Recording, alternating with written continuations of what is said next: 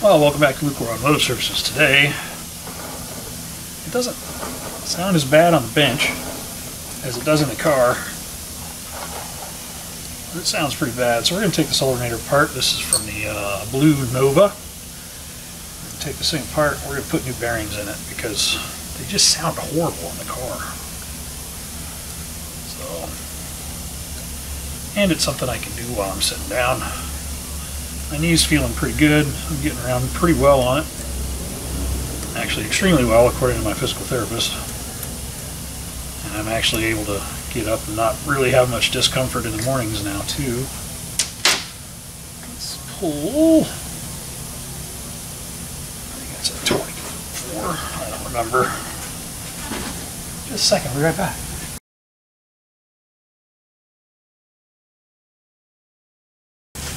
Since I'm still in injured reserves, I was doing some work maintenance on my lawnmower for the shop, for the home.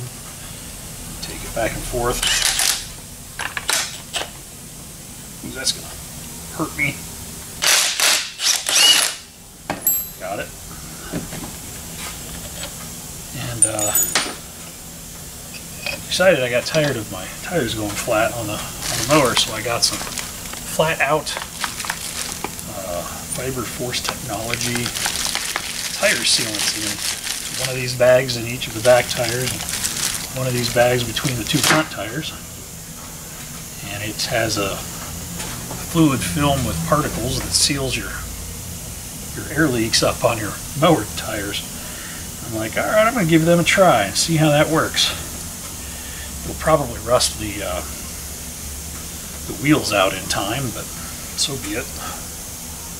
I guess you could have worse things happen. At least it won't be driving around on flat tires. Luckily, I had a pretty straightforward weekend. I took it easy.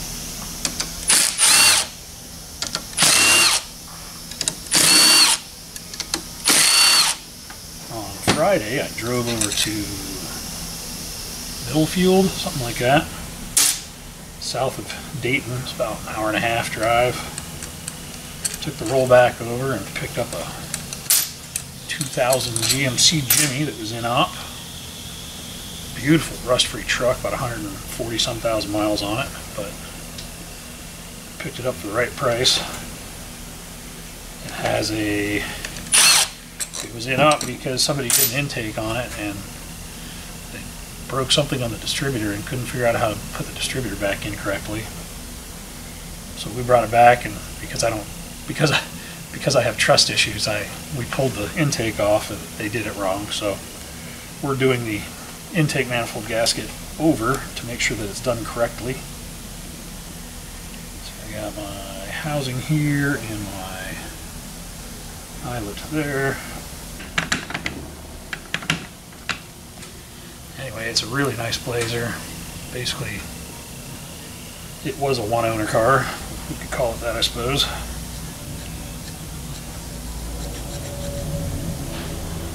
It's been the two owners since the original owners, and they've done nothing but screw it up. That bearing feels alright. We're going to replace it anyway.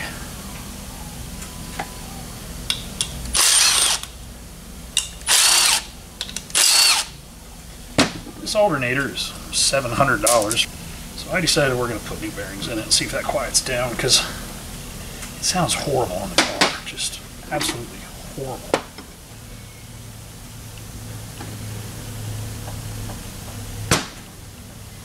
Should just pull out.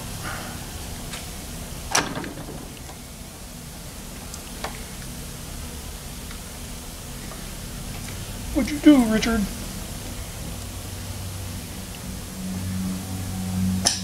There we go.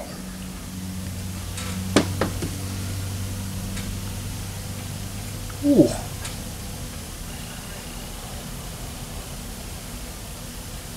That's a needle bearing. Right socket. This is a nice alternator. It's serviceable. It's not soldered together. Oops, just throw that in there.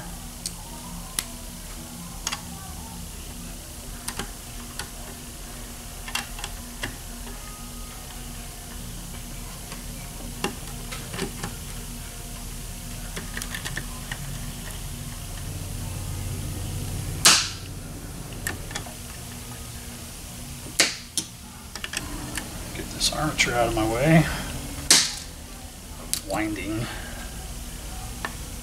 That will allow me to get my big mitts in there.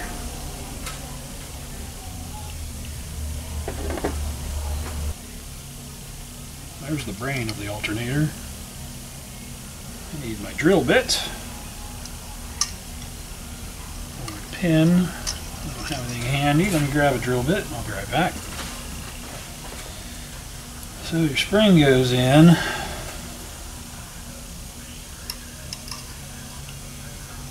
then your brush goes in.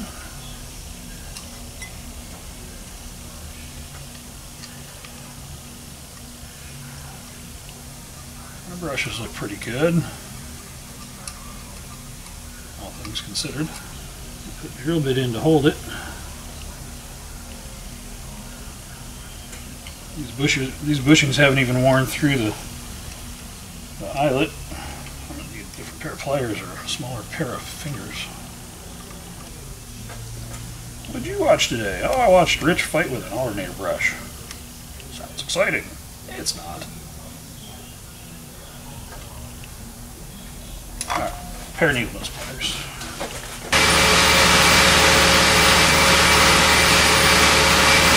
Hey, I win. Slippery little sucker. Push your breath. Now your brushes are held into the piece with a drill bit that you can pull out and put it all back together. But just gotta figure out why this thing's making so much noise.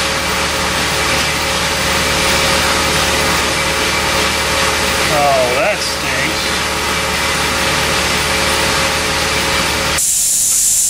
That bite's the big one.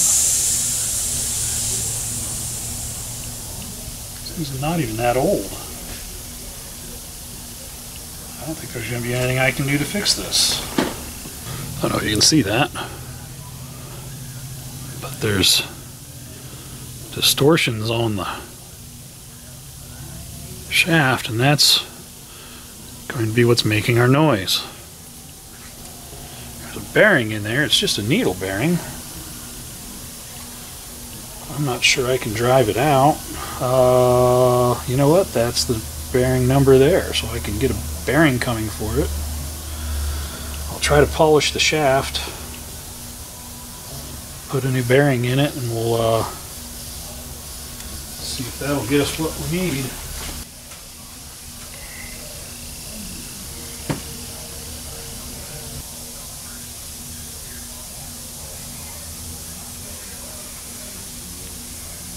Use my magnifying glass in my pocket.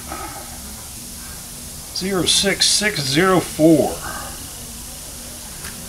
06604.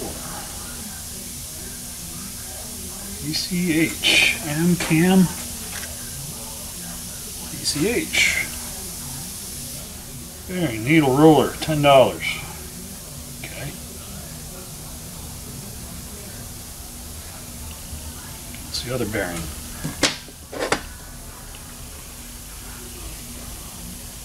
It's not making any noise, but I'm going to replace it anyway.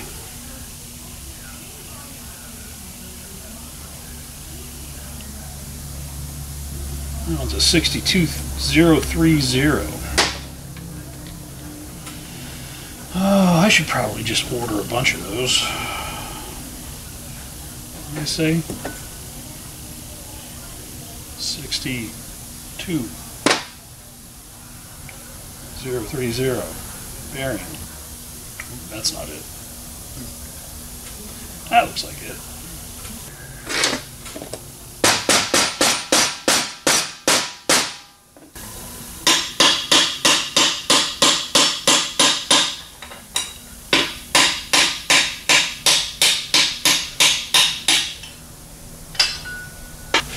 If it didn't need one before, it needs one now. I'm going to have to just polish this shaft and see if I can. And that's going to take a lot of it out. It's got a pretty good groove in it. How's that happen so fast? Especially considering it has grease in it.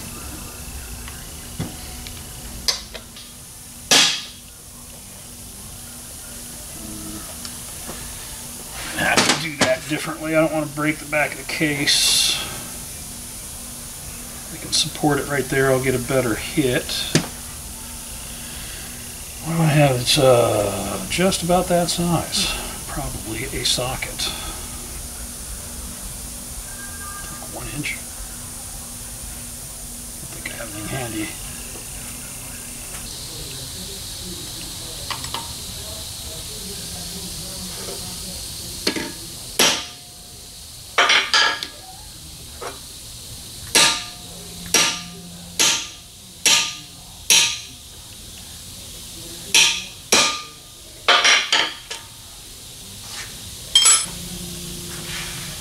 That's the culprit of our damage right there, buddy. It's packed full of grease. It's really weird that that would cause that failure.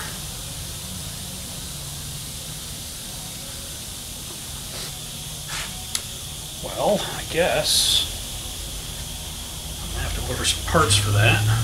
So I guess I'll get some bearings ordered for that. I'll polish the shaft on that armature and see if I can save it. Hopefully I don't need to find a new armature for it. But I'll show you the blazer I picked up this weekend. She needs a grill and a bumper,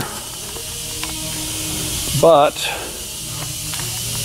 for an old 2000 blazer, like, that's pretty impressive that it still has rockers and no rust. And a dash, it's not cracked. And it's not disgusting inside, because most of these things are disgusting. But this is a nice 4-wheel drive unit. Exterior spare tire carrier. I have the cover in the back of the truck. Got to figure out a way to restore these guys, because they're all faded like that. This one's not really that bad, but this one's a little worse. There's got to be something we can put on that to bring those back. I suppose I could sand it and paint it, but it's a rubber seal, so. Again, no rust to speak of, which is nice. Most of these are just destroyed. It's got one dent right there. I'm going to have to see if I can push out from the back side. Nice clean lenses. So, I did not know that these had roller rockers in them. Apparently the 2000 and up 4.3s have roller rockers. I thought that was cool.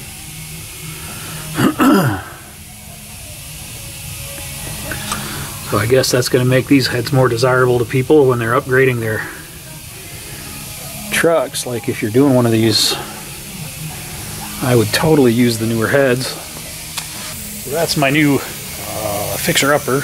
Well, let me get these parts ordered for this alternator. I'll chuck this up in the lathe and see if I can improve it, or see if there's a repair for that. There might be, but I don't know what it is. Got a heck of a groove in it. Bummer. But that's my noise. I told you it sounded like something was coming apart in there. Well, sadly, our country is falling apart. I think I determined what the cause of the failure was on this. This bearing is horribly cooked, and the shaft is horribly cooked. And I was looking at it, and if you look over here, you have signs of ground shorts.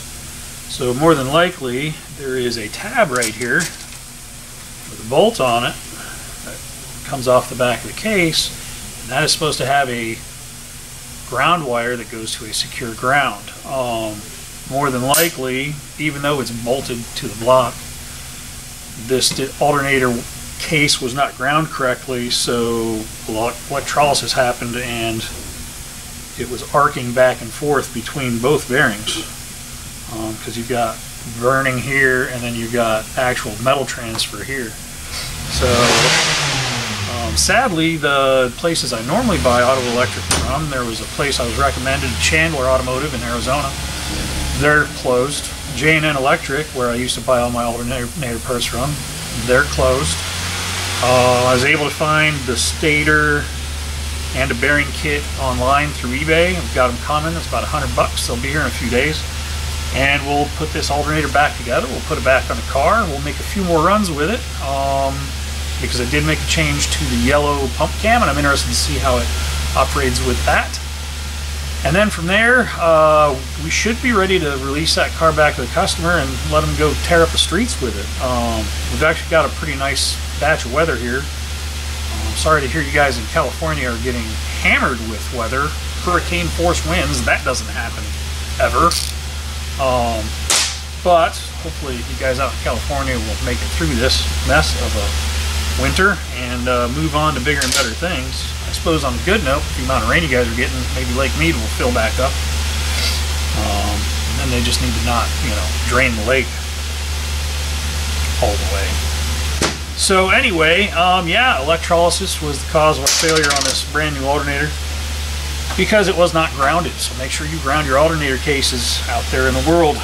With that, I'm gonna go get some lunch, and then I'm gonna put something else back together because that's what I do. Click like, subscribe. Thanks for watching. See you guys on the next one. Stay safe out there. Keep on trekking. Actually, really nice alternator. Bummer.